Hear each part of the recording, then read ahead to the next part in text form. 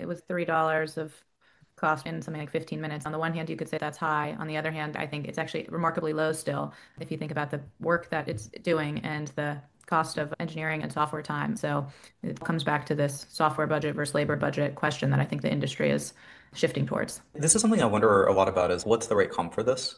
One way to think about the cost is the comp is like a $20 or $40 Copilot subscription, and that's a benchmark. The other way is kind of engineer salary is the benchmark. I actually think it's neither of these because we're at the point where Claude Code can do the work of like many engineers when you multi-quad.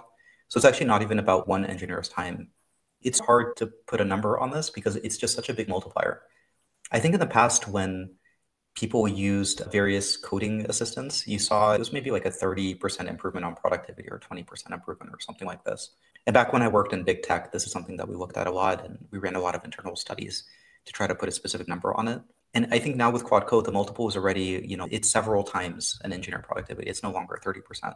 And this number is just going to keep going up. So, when we're at the point where Quad Code can make one engineer able to do the work of 10 engineers, your only bottleneck is ideas. And so all the engineers on your team are just like incredibly productive and can just crank out code super fast and just make stuff happen super fast. What is the value of that?